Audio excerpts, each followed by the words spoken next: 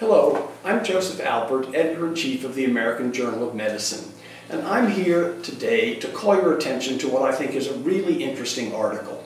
It's by Sandoval et al., and it's from one of the most scientifically advanced centers in the study of troponin as a marker for myocardial ischemia in Minneapolis at the University of Minnesota.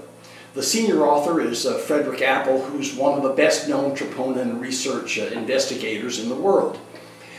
This article confirms what has been talked about from Europe for a while, and that is when patients come to the emergency room with chest discomfort, a single negative troponin combined with a normal electrocardiogram rules out ischemic heart disease in just about 100% of patients, just slightly less. So this is going to be a real boon once the high-sensitivity troponin test spread in the US. The first one has been approved. It's a troponin T test by Roche. The test used by Apple's group was a troponin I test, but I'm expecting a number of tests using the I troponin will be approved by the FDA in the very near future, and then hospitals are going to have to figure out how to use them. But once that dust settles, this is going to be a very, very useful test to help us send a number of patients home without admitting them to the coronary care unit.